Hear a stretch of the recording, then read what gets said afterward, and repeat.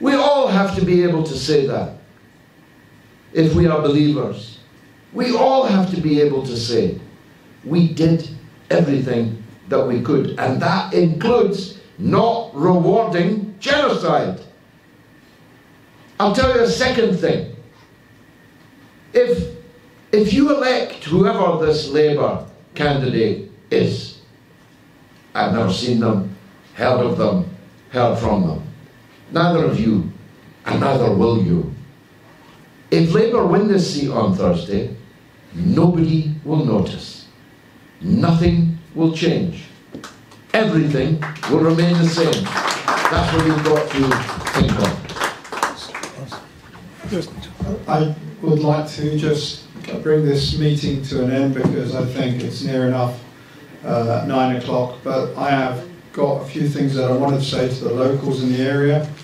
And you all know that there was a shooting that took place about 9 days ago at Bravington Road, which is just outside of Harrow Road. There's a proper postcode war that's taking place at the moment between the Mozart estate and the people in Kilburn. And I have made it a pledge of mine that I shall make the best effort possible to try and bring peace between these two estates. My first email, should I be voted in, will be sent to the police. And what I want is community leaders to come forward and meet me, not this, the 21st of September, because I've got to be at national committee meeting for my party, but the 27th or the 28th, Saturday. I would love to have people here come along and take part with me in a head-to-head conversation in a circle and say, what can we do to help? And the first email, I promise you, will be going to the Metropolitan Police and asking them, how can I, as the councillor for this ward, help bring about the violence that's happening down to a level where it doesn't make people like a friend of mine called Nate, who's a 40-year-old black man, right? He looks like a proper geezer. When his mother is telling him, Nate, I don't want you to go to the road after 9 o'clock. I want you home. Now he's a big businessman, grown up, he ain't a kid. He's a 40-year-old, knows the world and knows what's around him. But his mum is that worried about him that she's saying, please son, I beg of you, don't be in the streets after 9 o'clock. Because you could be the next guy that's going to get shot because you were seen talking to someone that potentially could be a target of Mozart or Kilburn. And you have nothing to do with nothing. And yet, you're going to get targeted because you didn't know that that person's involved in X, Y, and Z. So, please, get me elected and see what happens. But I really want the first meeting we have here, which will be the 28th, I believe, yeah? I want as many people in here as possible. I'm hiring this hall out, and I want people to come along, and I want the community here. What time? What time? 11 o'clock, Saturday, yeah? I am hiring this hall, and so long as the Welsh community tell me it doesn't conflict with anything, I will definitely be holding my first surgery here, and the first thing we're going to talk about is what we can do about stopping Westminster being the stabbing capital of London and the shooting capital of London. We are the highest, we are literally the highest, what's it called, number of shootings and stabbings in the whole of London. London, in combination with Croydon, Lewisham and everywhere else, between like the top 10, we outmass every other city in London, in the country. We are literally the worst one. So if I can help start that with you, I think that will be the most noble thing I can do to bring about peace to our streets. Because, as George has said before, and I'm going to repeat, when one family member shoots someone and kills them, that's two poor families done. One family's going to be taking that kid to the grave, the other one is going to be taking that kid to prison, and his life is gone. So 2 poor families suffer the consequences, and there really is no need for it. Okay? So please put the message out there. First thing on the agenda for us as Harrow Road Ward is get together and let's have this conversation, have the police involved, and let's get this thing done. Okay? Thank you very much. Bravo.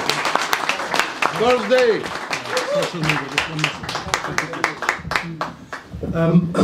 Just before you guys disperse, it is obvious, but I just want to put it out there. Obviously, your vote counts. It's your vote that on that day or the day before, whenever you guys go out there to vote, it counts. But hopefully, I'm sincerely convinced that you're still here listening to everybody. You can genuinely put your efforts in and help this man come into office, not just by your own vote, but please use your social media handles. Speak to your neighbours, your friends, your families, your brothers and sisters, on your Twitter handle, your Insta, your Facebook, whatever it is you have. This is your own contribution and your own effort to bring this gentleman into office. And I would like to thank you to please put all your effort in, not just a physical vote, but please spread the word. It will really help. Bravo. Thank you very much, everybody. Thank you so much for coming. See you Thursday. If anyone's got any questions about Lord of the Rings or anything, I can help out with those as well. Okay? Anyone? No? You two okay? You're the Lord of the Rings? There's two ladies over there. When I met them, I said the joke about Aragorn, and they said you had me at Aragorn. So that's what it was. Lovely seeing you both. Sorry, just Yeah. is it a question for anyone who's interested? Well, we've had for anyone who's interested, how do they become members? Well, we've had an extraordinary meeting here today in the Welsh Community Centre in the Harrow Road ward, where on Thursday there will be a local government by-election that we are determined to win. Our candidate, Hoz Shafiei, is going to be a very significant political figure in this country, in my opinion. And it turns out that this little ward is the centre of the British political universe on Thursday, because the very next day, Labour begin their annual conference. And we want to send them into that conference with the votes of the Harrow Road ward ringing in their ear that people are not impressed by the first 60 days of Keir Starmer's so-called Labour government. So we're going to work for the people here locally. We're working to change our situation nationally, and of course, always we are working for peace and justice in the world, particularly in Gaza. Thank you. Okay? Thank you all for coming. Yes, sir. Sorry. Yeah. I had a very quick observation in the form of a humor. Please consider to rephrasing when you said we are the worst, because BBC will take a snapshot and say something bad about it. Please be very Don't worry about it. Yes, sir. One suggestion, please. You've done extremely well. We are very grateful. We are very in support of you. And I sincerely hope, inshallah, you will win. But next time, this meeting should be just before Friday prayers, so we can tell the brothers. You know what the problem is? I don't want to cause a problem.